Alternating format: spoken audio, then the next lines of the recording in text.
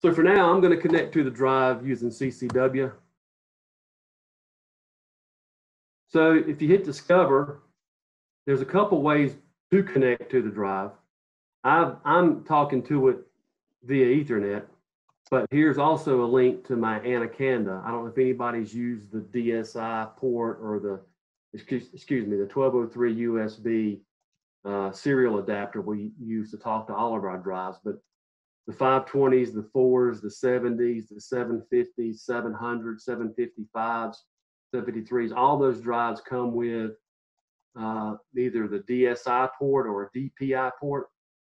And that 1203 USB comes with both types of connections. So if you don't have any kind of network or don't have an Ethernet network to talk to it, you would use that to connect to it. But Ethernet's so much faster. So that's why I'm using it today. This is my IP address for my drive, so I'm simply connected to it. This is what I'm using, Connected Components Workbench software version 12. It came out last year, around March of last year, so it's about a year old. All you have to do is go to ab.com, and in their search field, just search for Connected Components Workbench, and it's a free download. So I'm going to hit add to project. So I'm adding my drive to the project. At this point, I'm not going to go through the parameters. I want to go through a wizard, the basic startup wizard, which is the startup that I showed you if you wanted to use the keypad or if you had to use the keypad. So you notice there's a couple other wizards here too. We're going to review one of those towards the very end. But I'm going to start, hopefully I got my encoder cable connected properly this time with this wizard. So I'm going to reset defaults. So obviously the drive's going to fault when I do that, and everything's good. I'm going to leave the language English. I'm going to leave it for senseless vector.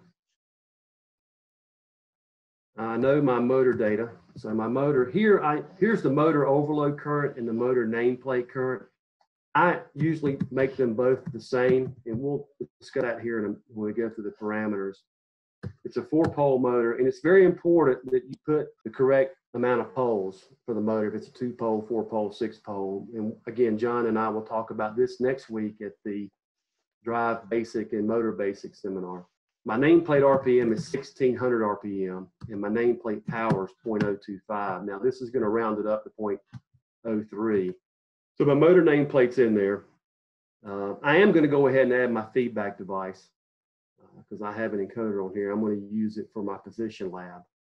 But notice I left the drive in senseless vector control, so it's not really using the encoder for speed regulation at this point. It's still in senseless vector.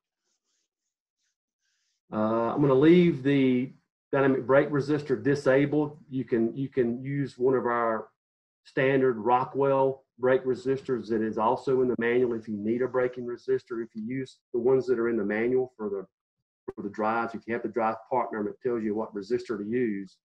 These braking resistors are only 5% duty cycle rated, but quite a bit. I think they're like 100% torque. So they're pretty powerful, can give you some stopping torque, but not very often. Or you can just connect your own resistor and put no protection.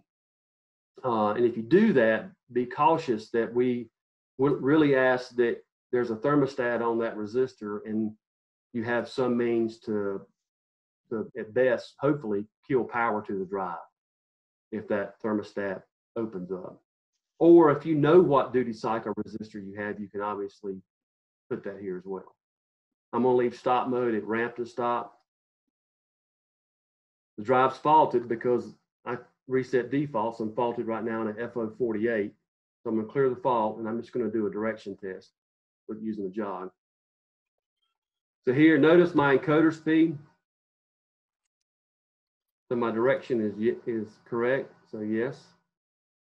Now, here's where we go to tuning. Some people just completely skip this step because they have the motor wired to the machine.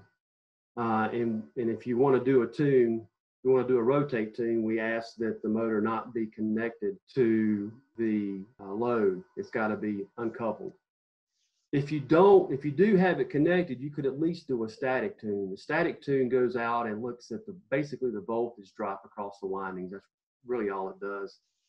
But it will help with speed regulation and because it compensates for that voltage drop. But I'm going to do a full-blown rotate tune. This will take a minute to go through. So the rotate tune does both a static tune and a rotate tune. And like I said, the static tune does the IR voltage drop across the windings. The rotate tune does basically a flux current tune as well, and some other stuff, but those are the two key parts of it. The flux current is how much current it takes the flux up that motor. Because it is an induction motor, there's a certain amount of current that needs to be present for that motor to rotate. So that's what that is. If this were a permanent magnet motor, that number would be really low. Permanent magnet motors, because they're already basically fluxed up because they have the magnets already in them, they require a lot less current to make them run. I mean, it's basically insignificant. I've got a customer, and a couple of people on this call may know them. I've got a couple of customers that uses some 250 horsepower permanent magnet motors, and when we're uncoupled, we're only pulling about 8 amps on a 250 horsepower motor. So the auto tune rotated, everything's good, so we're good there.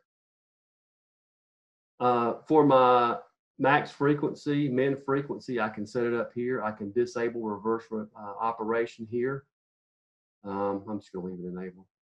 I can define my accel and decel times here. I'm just going to keep it half a second because I don't have any load. I should be able to accelerate really fast without any problems. And since there's no load, it's not going to cause any mechanical stress on anything.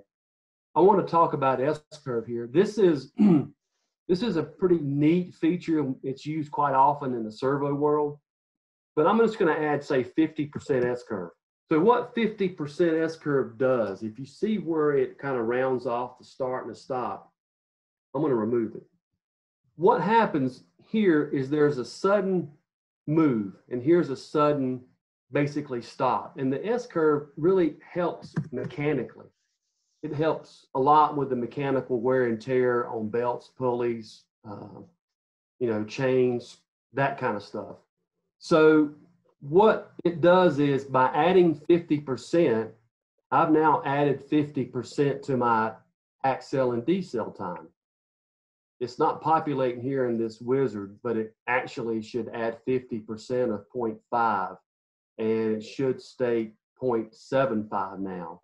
If I were to add 100% S-curve, it would make now, because I'm adding 100% to my defined decel and accel, it would make it a 1 second accel and decel. My application, I don't have any gearboxes, nothing mechanical, so I'm going to put it back to 0. I just thought that was worth mentioning, and it's really not used very often. I think it should be used more often than it is. So here's where you can, this is a 525, and here's where you can select your speed control. I'm going to use it as a drive pot right now. There's that onboard potentiometer on the keypad. I will make note that there's 3 different speed references here. They cannot be the same. If I take and put Ethernet IP here, you see a caution. Check other speed references. No 2 speed references can have the same value. So if you change this to Ethernet, which is what quite a few people are doing obviously these days, Ethernet, then you'll need to change speed reference 3 to something, let's say drive pot. Since I'm not on a network, I'm going to take it back to defaults. And it didn't reset my communication parameters when I did a full reset, which is a good thing. By default, the drive is set up for boot P, so that ADC will work. We were talking about auto device configuration later. If it were not set up for boot P DHCP, obviously it wouldn't allow a forced IP address from the static switch. So here's a good look, and that's why I like this wizard. Here's a really good look at your terminals. This actually shows you the terminals and what they're defined for. So it's pretty cool. And notice also that there's preset frequencies over here, and there's 15 capable. It's capable of 15 preset frequencies as well, and you can define those here pretty easily rather than having to go to individual parameters. And notice that there really isn't a parameter associated in this wizard. If you look back, nothing's given me a parameter number, but we are changing those parameters that were in that quick start guide. Here's the relay outputs and the opto outputs and the analog outputs. So I'm done, I'm finished.